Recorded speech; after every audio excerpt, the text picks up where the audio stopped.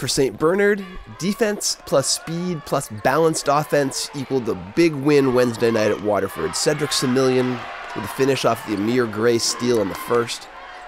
Then Ty Grudgeon ahead to Gray. Saints run to a 27-19 lead at halftime. But don't count out the Lancers just yet.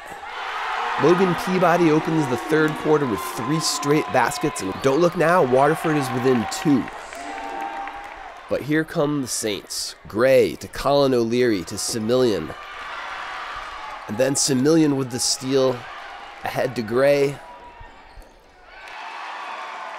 And then look at Similien fighting through the foul for 2 more of his game-high 19.